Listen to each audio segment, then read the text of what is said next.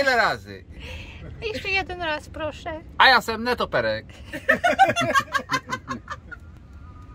A ja sam kurwa netoperek.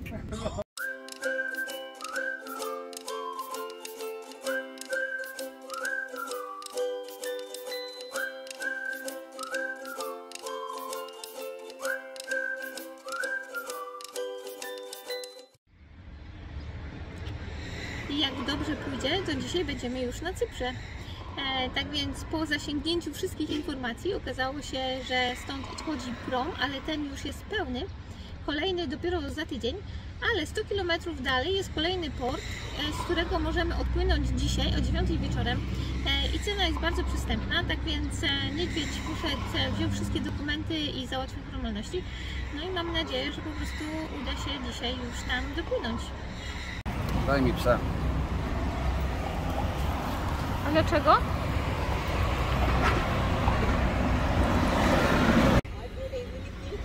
No i nie wiadomo, czy popłyniemy, bo teraz jest kwestia psa jeszcze.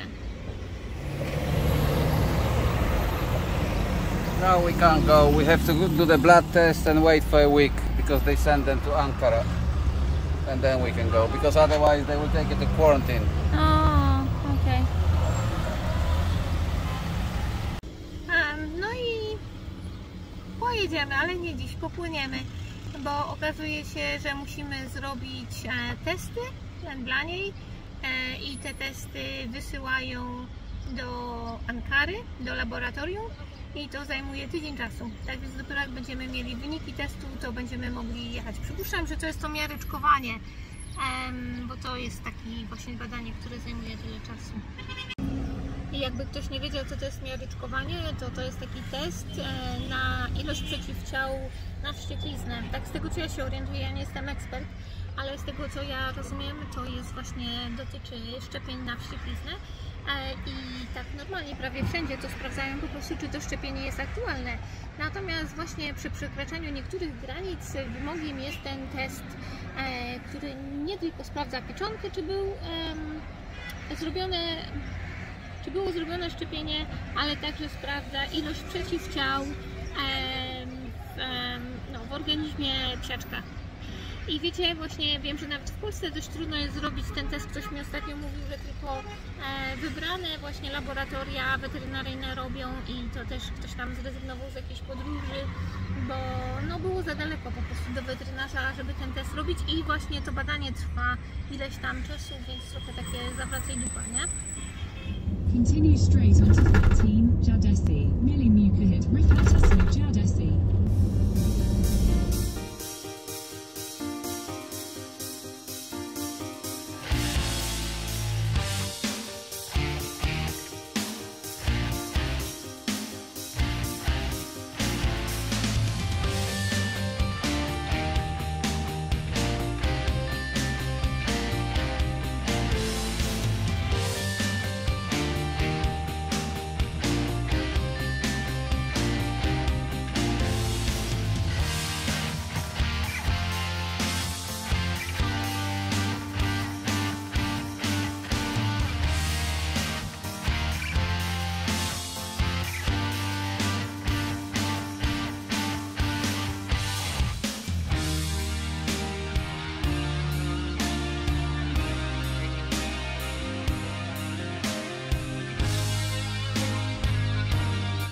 Zakręty są tutaj takie ciasne na tych serpentynach, że po prostu trzeba przepuścić ciężarówki, które jadą pod górę.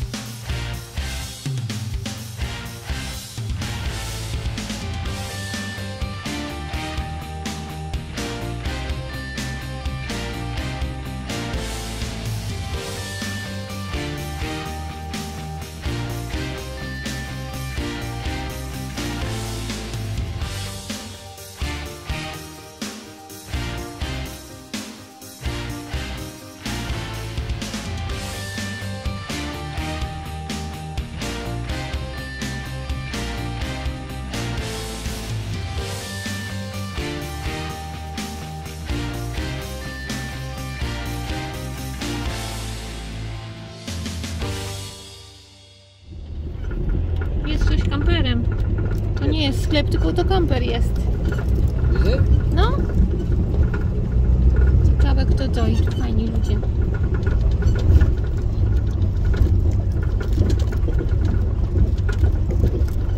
Kamper? Mhm. Van? Van, no. No. Oh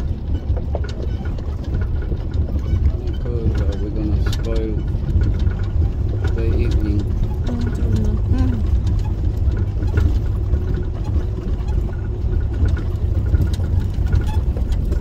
O kurwa, jak ja tu przyjadę. I don't know.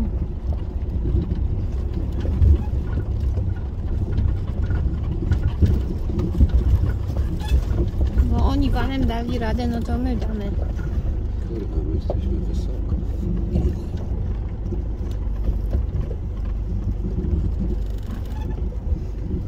pierdolę.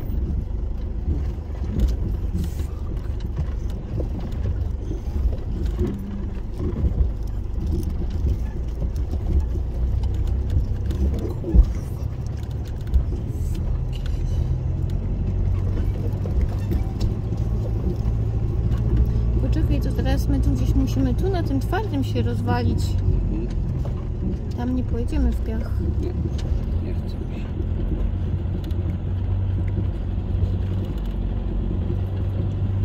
Najpierw pójdziemy się przywitać. Więc my pięknie rozbiliśmy się tutaj, a tam mamy naszych czeskich sąsiadów. Idziemy się przywitać. Bela, idziemy.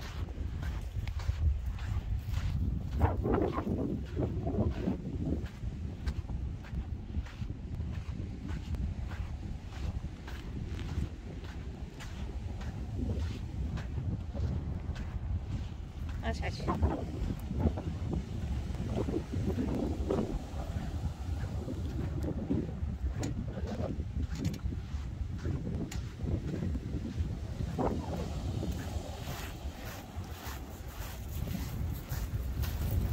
Ahoj!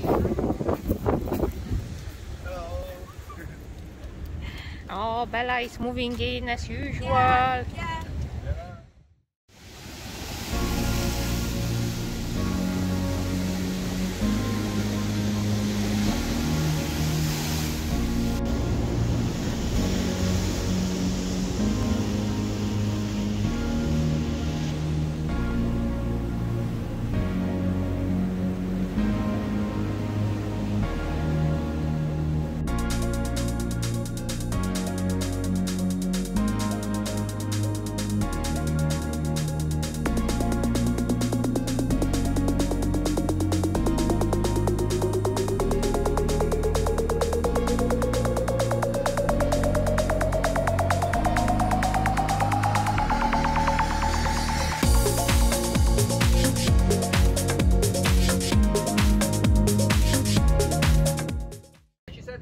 Good idea, mate. O, dobra, i co, przyjdą do nas, czy my do nich? Nie, tu muszą przyjść. No właśnie, teraz ich kolej przyjść do nas. Yeah, mate. Bardzo fajni sąsiedzi nam się trafili, słuchajcie, bo to różnie bywa, wiecie, no czasem... Pepicki, no ale po prostu tacy. Tak więc na zmianę oni przychodzą do nas, my chodzimy do nich i sobie razem pijemy herbatę. From the bottle. Kawę. Nie, no różne rzeczy pijemy. Jest bardzo sympatycznie. Chyba coś muszę nagrać, kurczę, żeby był jakiś materiał i ślad po tym, bo wiecie, już tu spędziliśmy 2 dni razem, 2 dni, 2 noce. I oni tak codziennie mówią, jutro jedziemy i ciągle zostają jeszcze jedną noc, bo plaża jest fantastyczna, przepiękne miejsce, a też faktycznie no, towarzystwo nam wzajemnie odpowiada, więc jest bardzo fajnie. Tak się idzie w gości, jak się żyje vanlife'owo. Trzeba swoje szkło, swoje krzesełka. Super, witamy w naszym domu. Dziękuję. No to chodź wieczór. O, wieczór, to nie, to już my idziemy spać, bo my emeryci jesteśmy. I'm tired by then. Ale wiesz co, musimy pościągać te ręczniki, bo popatrz, nawet goście nie mogą, nie widać gości. Na zdrowie. No, she's fucking crazy with that. Ja lubię. Na zdrowie. Get on me nerves. Żeby nie było, że mnie nie ma, ja też w towarzystwie. O, i na zdrowie. Na zdrowie. I tutaj z tej strony, uwaga. O, Zdrowie. panie pięknie piją w szkle i w pięknym kieliszku. Ja muszę sobie kupić taki kieliszek, o. Piękny po prostu kieliszek. Zaraz pokażę. O, super, patrzcie. Piękny. Metalowy, nie zbije się. Metalowy, nie zbije się. Muszę Mamy sobie jeszcze gdzieś taki jeden kupić. Super, fajnie. No a teraz wyłączam, bo będziemy gadać o głupotach. A my mamy rymala. And we go with cooking. Jak w Turecku się dała swinku. Swinku, właśnie, my tęsknimy za swinku. Swinku będzie, bo my przez 3 miesiące w Iranie nie jedliśmy wieprzowiny i teraz możemy wreszcie się najeść świnkę. Będzie grill. Swinku z czeska. Czeska świnka szczęśliwa z wolnego wybiegu będzie. Tak. I oczywiście sałata. Szopska sałata. She's the fifth.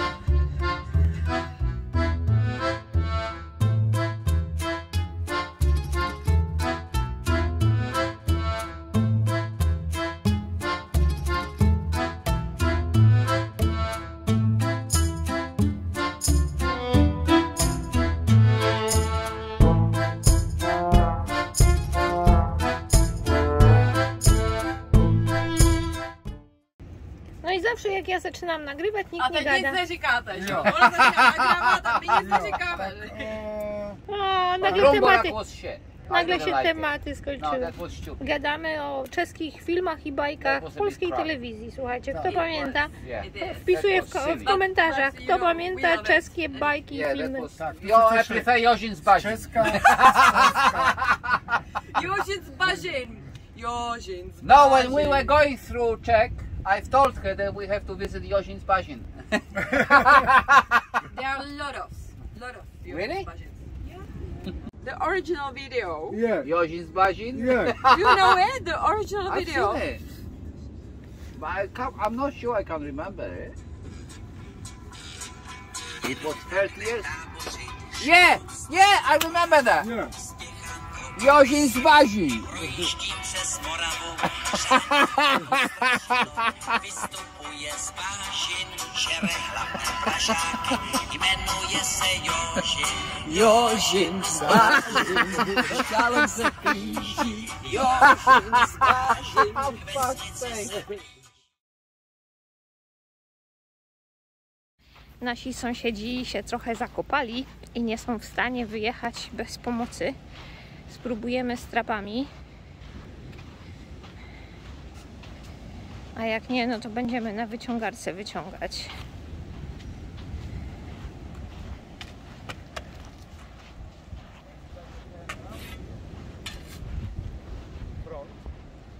This is tire.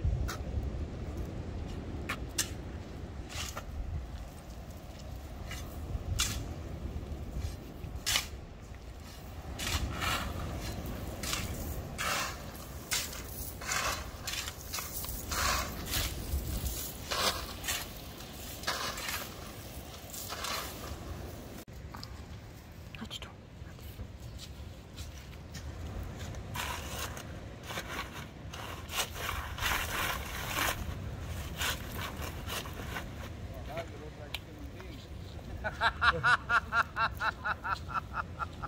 Tak, na stronę. Nie wchodź tam, chodź tu, chodź. Ela, chodź tu. No Tu chodź. chodź, nie pod auto, no. Chodź tu, mate. Tu. Tu, baranie, upie, chodź tu.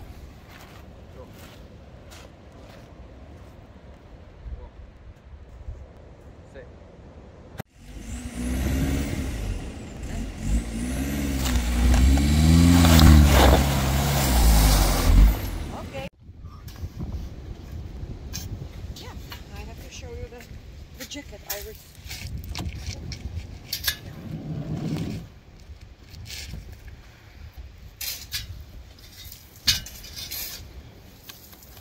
Wow, look at you. You look like a lady. What is the present for me? Yeah, that's a present for you. Wow. Whenever I will drink wine from this, I will always remember about you. Yeah, that's perfect. You were such a lovely company. Thank you. Będę pić twoje zdrowie. A chłopaki tam normalnie walczą.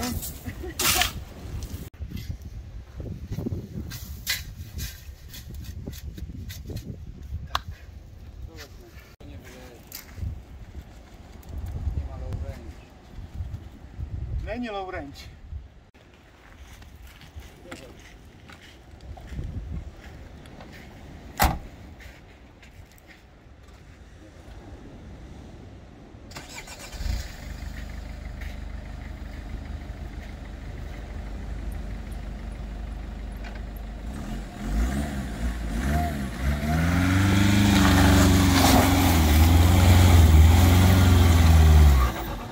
One more time.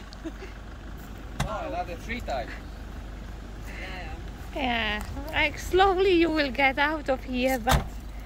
Ja se úplně bojím, aby se to nezlomilo. To se nezlomí. Ne.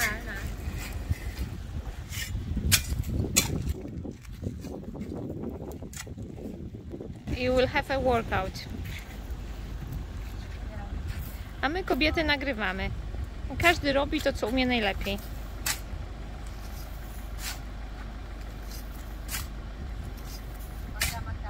Trap się tak zakopał, że nie możemy go znaleźć. Dáme ten skrzyny metalowe. Máme metalové. A tam pomoct? A, už vidím. O, jest. Shit. Jest. Fuck's sake.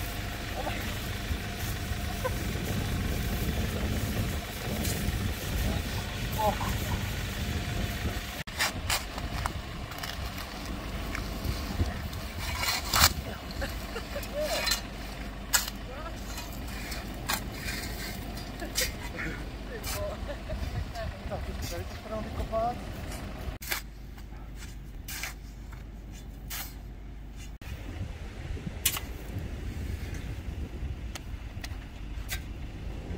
Popróbował.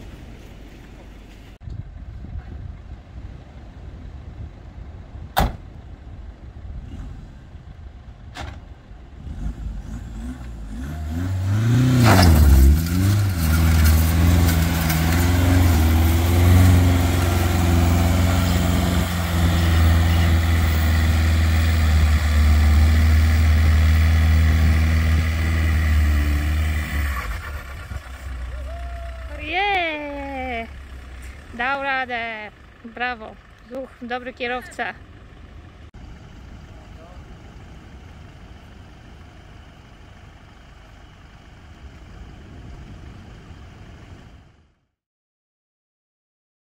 Nie wiecie, tak a jak z kimś jesteśmy, to możemy porównać rozmiary i ten van, słuchajcie, ma praktycznie taki sam rozmiar jak my.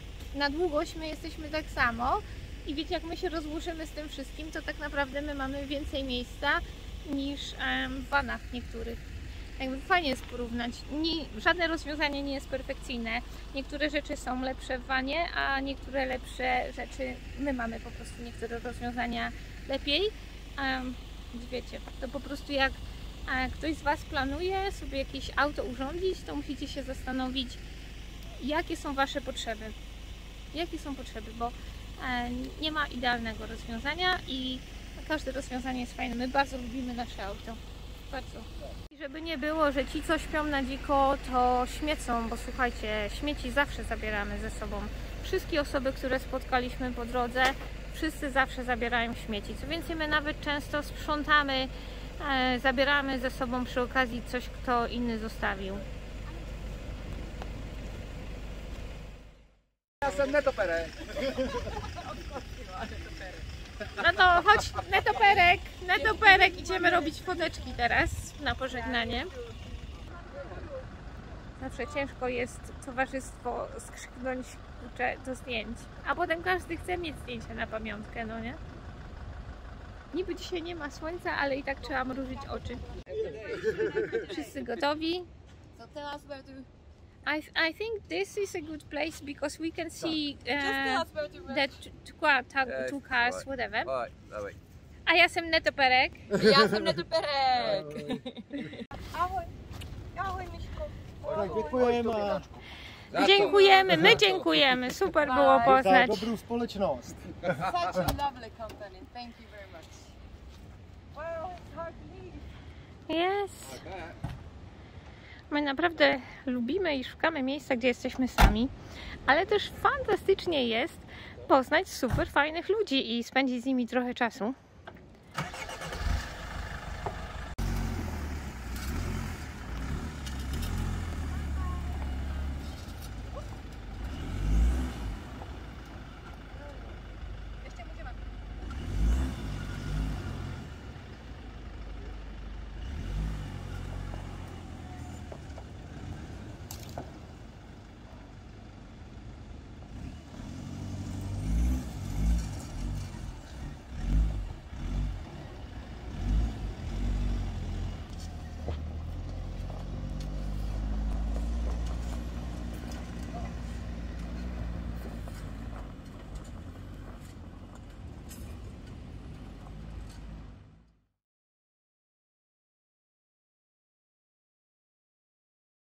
No i wyszło tak, że Cypr jest tam, a my tu jesteśmy na wysokości Cypru, ale jednak zdecydowaliśmy się, że nie pojedziemy, nie przepłyniemy tym promem, dlatego że z tych wszystkich informacji, które udało nam się znaleźć, okazuje się, że jakbyśmy przekroczyli granicę na grecką stronę Cypru, to moglibyśmy tylko wziąć prom do Aten i nie mieliśmy żadnych informacji, nikt nie wiedział, wiecie, online nie można znaleźć, czy i jak często te promy jeżdżą, w jakiej są cenie. Teraz jeszcze nie ma sezonu, tak więc niekoniecznie muszą pływać takie, na pewno jakieś pływają, ale może to być na przykład raz na tydzień lub raz na 2 tygodnie i my nie wiemy po prostu za ile, nie wiemy jak z psem i tak dalej, więc zdecydowaliśmy, że no, Cypr innym razem. Pojedziemy dalej wzdłuż wybrzeża tutaj tureckiego i potem spróbujemy wziąć prom na Kretę może dalej właśnie Fethiye czy Izmir, tam powinno być więcej połączeń promowych i spróbujemy, tam są też takie małe wysepki, no i jest dużo bliżej do Aten. Chcielibyśmy 1 lub 2 wyspy załapać po drodze i potem dopiero właśnie przepłynąć do Aten i stamtąd już drogą lądową będziemy wędrować do góry. Taki plan. I jeśli podoba Ci się to, co robię, te wszystkie filmy, które nagrywam i montuję tutaj, to może zechcesz postawić mi kawę. Jak to zrobić, dowiesz się w komentarzu. To jest jedna z szuflad z naszej zabudowy. I teraz niedźwiedź wpadł na sposób, jak to odchudzić, bo chcemy trochę zbić jeszcze wagę naszego samochodu i to zrobione jest z takiej dość grubej sklejki. On zdecydował się na taką sklejkę właśnie dlatego, że chciał, żeby to wszystko, wiecie, się trzymało i nie rozleciało się na tych wertepach, po których my jeździmy. Ale no, minusem jest dość duża waga, więc teraz ponawierca dziury, żeby było troszeczkę lżej.